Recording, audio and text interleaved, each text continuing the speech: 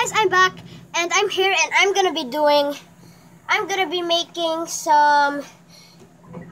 teaching you actually how to make a fortune teller like this. Okay, so I'll just change the camera right there. Okay, so if you're wondering how to make this, you get a sheet of paper. You get a sheet of paper right here, and you get your trusty scissors. So first, when you fold it on the sides, right here, like this. You can see like this. And then you make sure the sides are tight. Like this is how it looks like. And then make sure it's tied together. And you see this extra part right here. You cut it with your trusty scissors. So you cut it right now, like this. Okay. So this is what it looks like. So when you cut it, it's folded like a square. So when you do it, you see this line, right, guys? You fold it to the other line right here. So you fold it here again. So now there is a cross, right, guys? So make sure this goes here, like that. And this goes here, like this. So it's a cross now, it's an X, so you fold that, and then you fold this. So since it's like that now, you flip it to the other side, and you can see the parts where you fold it. You fold it at the middle, right there, and then you fold the back. You fold the back, and then you fold another one on the middle, and make sure to line like this to make it perfect. And you get the other part, and then you fold it also at the line. Make sure it's aligned together. And the last one, it's supposed to look like this. So to cut, you have to cut it properly. So after making it look like a box, so this is what it looked like before. So you make it a box like this, and then you turn it around. You turn it around from here to here, like that. Right? And then you do it again at the sides here. You do it at the sides here again. And the fold is already a fold, so you don't need to fold it again. You can just follow the folds what you did a while ago. So this is what it looks like. And to make it look like a fortune teller, you flip it to the side with these two lines. You flip it to the side like that, like this, and like this. And you make sure to line like this.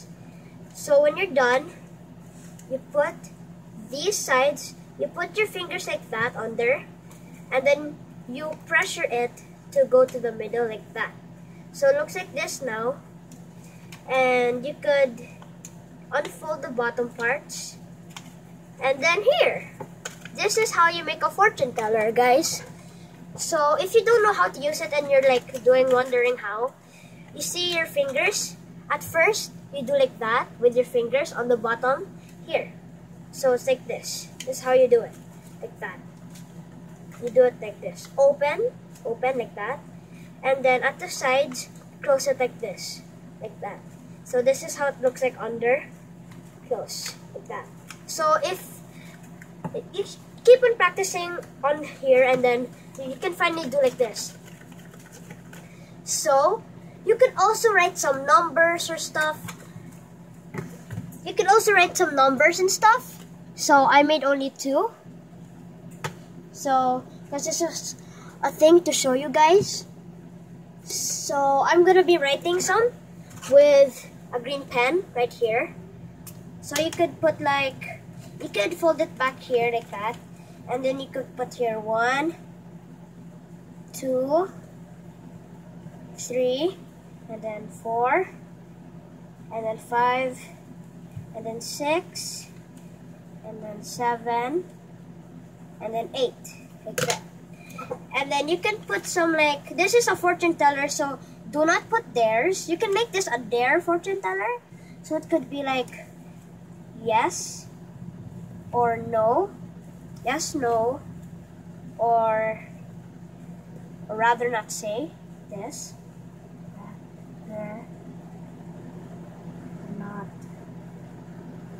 not say, rather not say like that, or maybe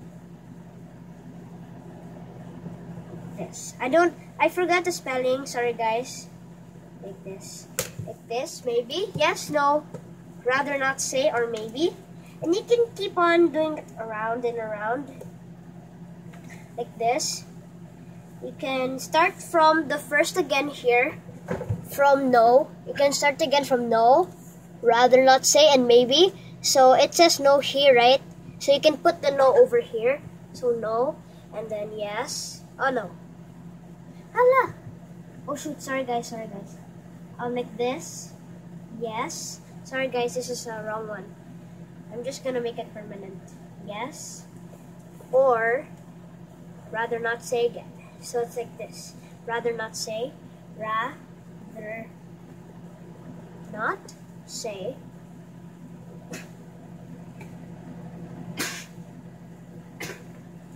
Like that. And follow the maybe. Like this. Sorry guys, I don't know how to spell. Sorry guys. Tell me the spelling of maybe, but I'm really sorry.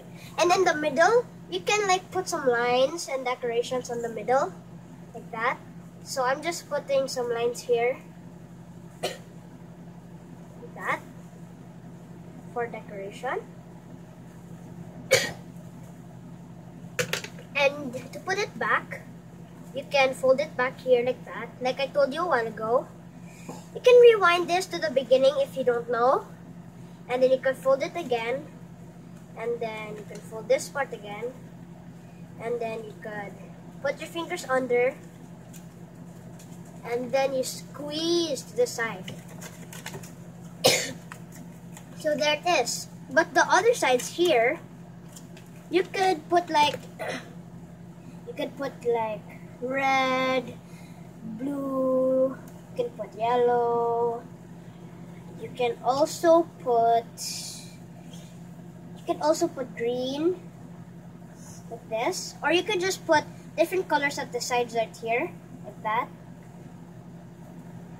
or boxes, circles, or any kind of shape you like this. So I'm just doing it like this, and then circle.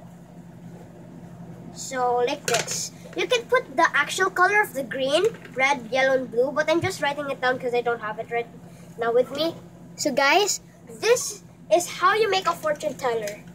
This is how you make a fortune teller. So guys, make sure to like and subscribe and hit the notification bell so you won't miss any future video. Bye-bye!